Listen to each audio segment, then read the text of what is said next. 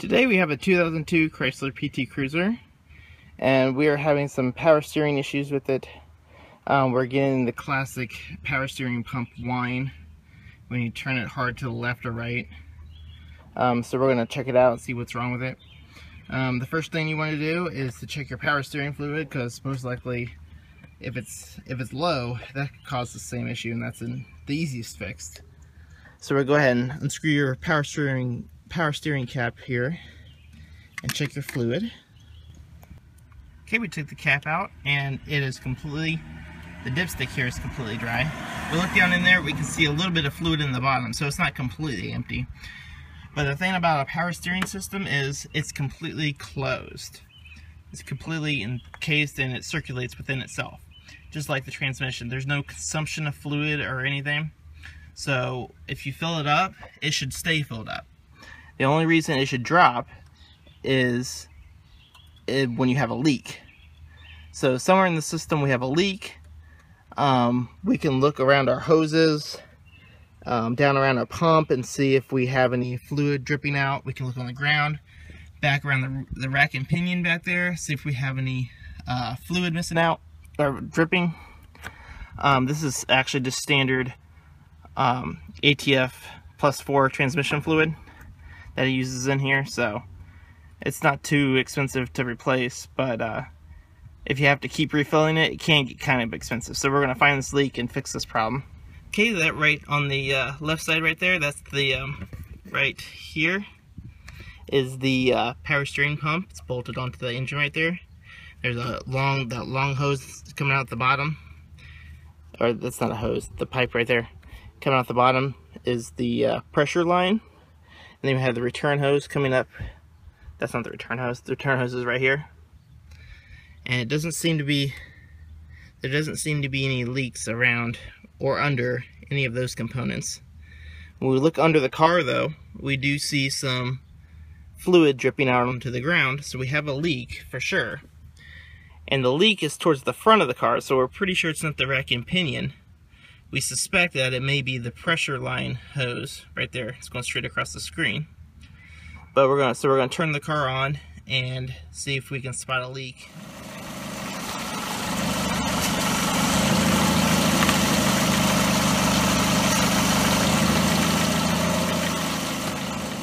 So as you see in the video, we definitely have a leak in the hose. Sorry, I had to turn it the other way to get it to stand up so I could go and turn the wheel. But yeah, it would only leak when I turn the wheel sharp to the right, sharp to the left.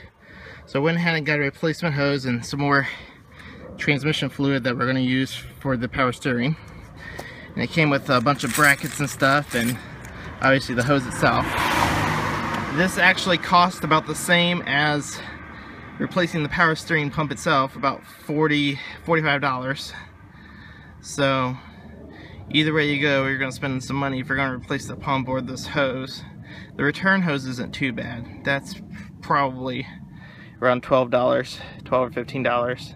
And then if you have to replace the rack and pinion, good luck with that. But for this one, we're going to replace the just the pressure hose.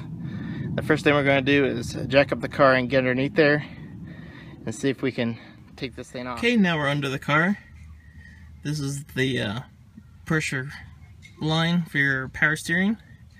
Comes down, goes underneath the oil pan there, goes up into there, turns, it goes right into there.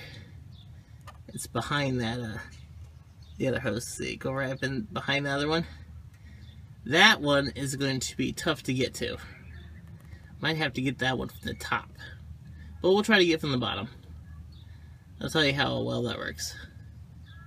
And as for the front, where it goes into the pump, we're going to have to take some of the grill and stuff apart, because there's not enough room to get my hand down in there to take out that side. So I'll show you how to do that. Okay, and in order to take off the grill part, which is this plastic piece, there's two bolts on each side, right here, right here, right here, right here. Take those out and the grill piece just pops right off. Set that aside. Then next we're going to take apart, or take off this the radiator support on top, and you're going to need to unbolt this bolt here, that one, and 3 more on this side. 1, 2, actually, and 3. I don't know why that one's different, but it is. You have to take those out. Okay, we took out all these bolts. They were 10mm. The next one, we're going to take out this middle one right here, which holds our ambient temperature sensor on it, and it again is a 10mm. Go ahead and take that off. With that nut off, we take the ambient temperature sensor off, and then we have another bolt behind it, and that's a 12mm? 13mm, sorry. Yes, 13mm. You're going to need a deep well for this one because it sticks out a little bit. So you can go ahead and take that one out. Okay, with those out, you can go ahead and take off your seal here for your hood. And this just pops right out. And it's still attached to the car, so don't move it too far. It's attached by that the hood release cable. But with that out of the way now, we can move our radiator up a little bit. Give us some more room to get down in there to get to our pump there. Okay, unfortunately, I wasn't able to move the radiator out of the way enough in order to get in there to get that off. So looks like we're going to have to end up taking the radiator out. So I went ahead and I'm draining it right now, and I pulled off the top hose here. And in order to separate the radiator from the air conditioner condenser here, there are 3 bolts on this side. If I get a flashlight on here.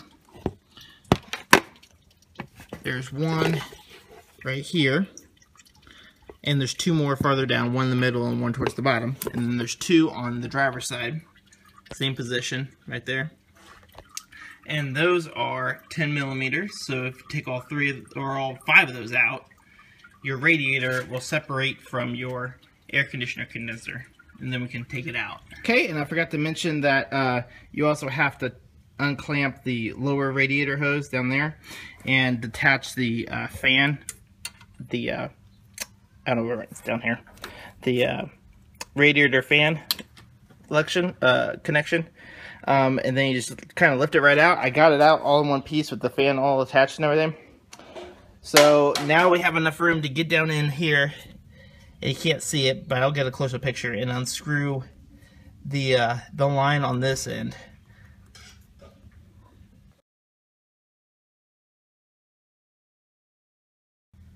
Okay, we're able to loosen up that end, but we still can't unscrew it by hand, so we're going to have to bend our pipe a little bit here, this one here, in order to get some more room up in there.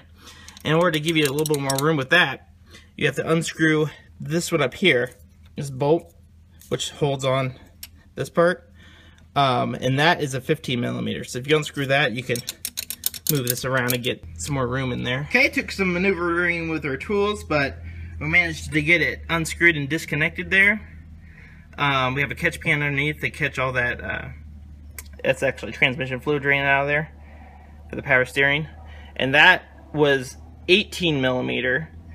Our replacement is 16mm, so when we're trying to get a 16mm on there, obviously it wouldn't fit. But we're hoping that's going to be the same size and fit up in there. So we'll let you know. So next, we are going to do the other side, which is near the steering column on the rack and pinion, and so I'll show you that next. Alright, now we're under the car. We're actually back further than the rack and pinion. We're actually back towards the catalytic converter, but this will be the easiest way to get up in here. That top one right there is the one we're going to take off. Alright, and then once you get that off that side, there's 2 bolts you need to take out. They're under the car on the oil pan. They are 15mm. There's one there and one back there. If I get it right there. And once you get those 2 out, you can just pull the hose right out. We went ahead and put the new hose in. It came with the new clamps here to hold it on. And actually, in order to get the end off of the old one, where it went into the rack and pinion, we had to cut it and then put a socket on there because it was rusted on. So you may have to do that to yours, but Getting the new one on wasn't any big problem. Okay, then of course once you get it all together, you're going to have to bleed all that air out of the system. And you do that by filling up your reservoir here full of the power steering or the transmission fluid. And then before you start the engine, you turn the steering wheel far left, far right. I did it 5 times just to get it in there nice and good. And then start the engine and continue the process of going left to right until the pump quiets down and there's no more air bubbles coming out of your fluid. It may seem like foamy. That's the air coming out. So you just keep doing it until all that foam is gone, and then you're good to go. Thanks for watching.